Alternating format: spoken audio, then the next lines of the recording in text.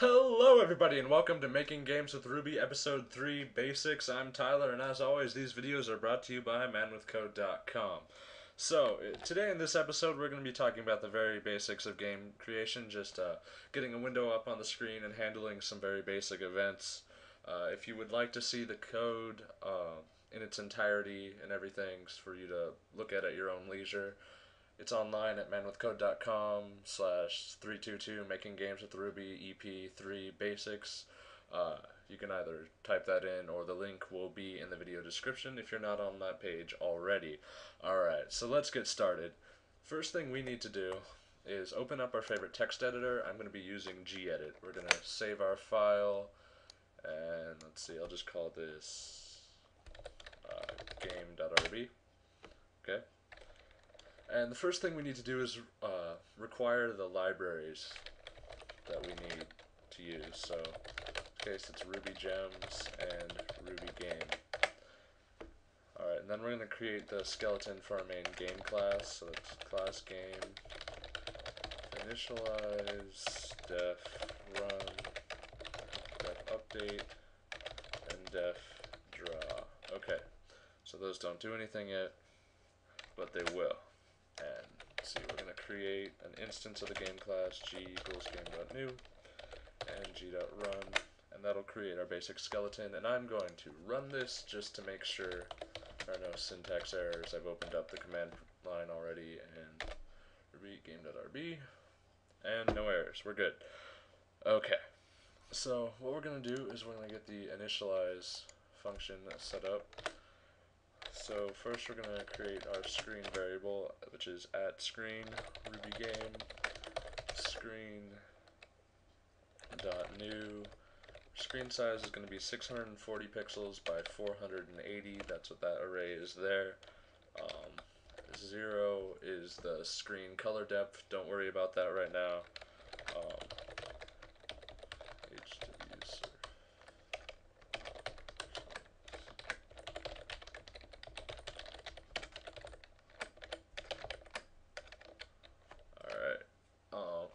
So, and then this part is the flags that we are passing to Ruby Game.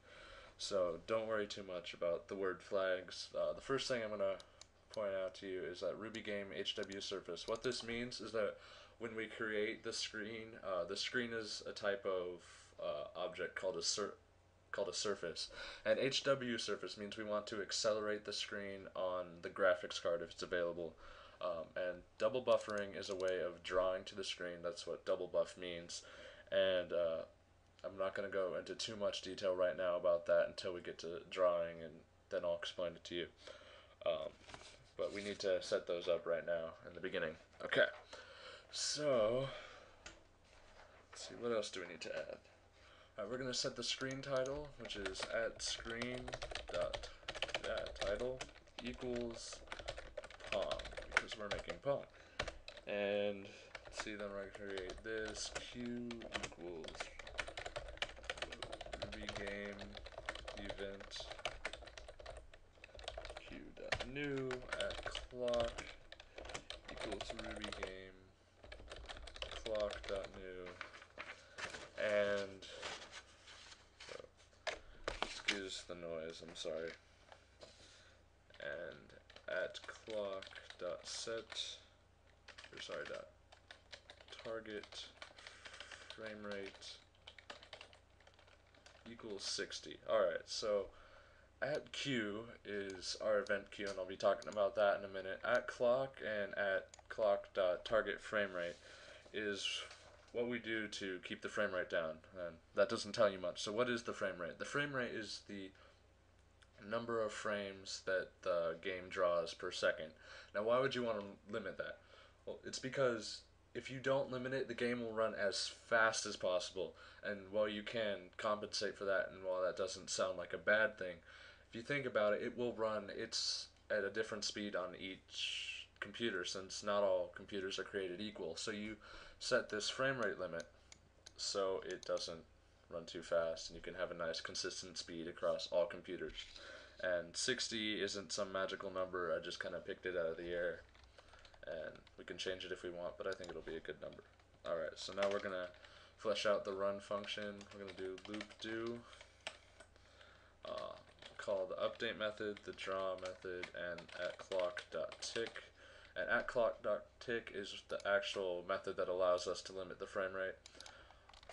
And what we're going to do is we're going to, from within update, we're going to be exiting from the program, so that's why loop do has no condition to break the loop. Alright. So now we can run the game. See, we have our nice little window here.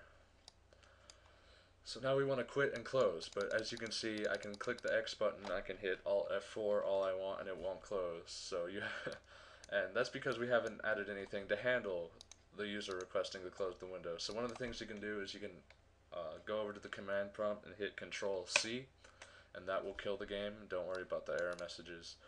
Or you may need to go into the task manager and kill it from there. Alright, so now we're going to have to fix this. So I told you about this event queue earlier. So we're going to start using it inside our update method. At QUE.each do EV case EV. So when Ruby game quit event, and sorry this is all going off screen because of the huge font size, or wrapping around. I'm just kind of doing this in the hopes that you can see it. We're going to exit. So when we get the Ruby game quit event, we're going to exit. So now we save that and run it, and I did something wrong. Oh, I forgot to end the case statement, my bad. Okay. Run it, and there we go. Now we can hit the X button and it closes. We can hit Alt F4 and it closes, so no needing to do Control C or go to the task manager. So what is exactly the event queue? Whenever the user gives us some input, Ruby game puts an event on the event queue, and when we loop over it, this allows us to handle these events and respond to them appropriately, as we do here with the quit event. Alright, so, and that about wraps it up for today's episode. I know, pretty simple. I hope you enjoyed this episode. I hope you've learned something. If you have any questions, comments, or suggestions for this series, please leave a comment on this page or email me at tyler@manwithcode.com. Thank you very much for watching. Goodbye.